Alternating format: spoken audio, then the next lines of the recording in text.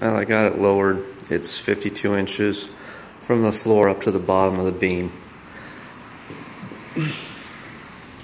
And it's pretty level. About as level as you're going to get. As level as I'm going to get.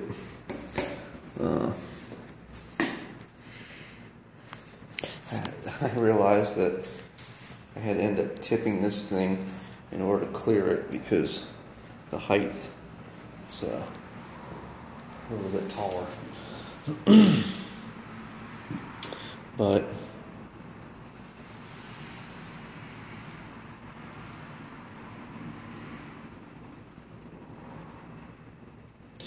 damn, you know what else I'm thinking?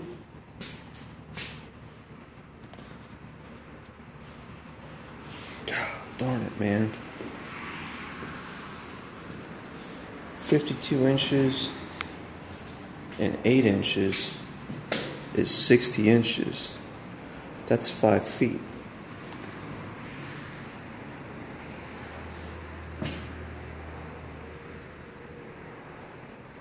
That's damn near close. You know what? I could still get the stuff I need under here, I think. Wow. I just got lucky, I think. Can't get lucky enough to find a damn tape measure.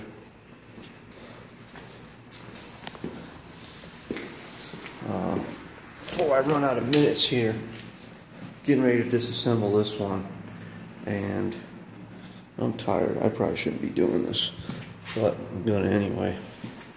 Disassemble this, reassemble it.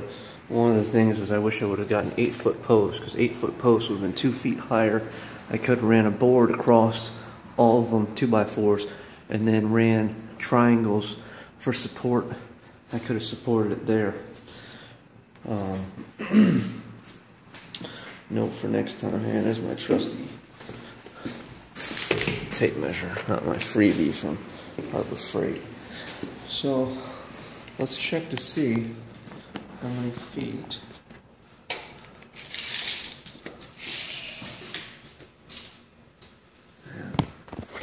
We're going to be at 59.5. So, I think most of my stuff might just clear this. So, I probably should have gone to 53 like I wanted, but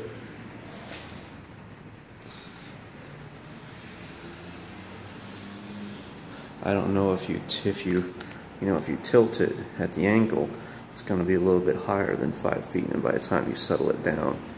So, I may be able to fit stuff under here, I may not. Really wish I would have gone with 53 inches. I almost did too. I almost did. Oh well. Maybe it works out, maybe it doesn't. Is this camera upside down now? Let's try recording upside down the rest of that time. Yeah.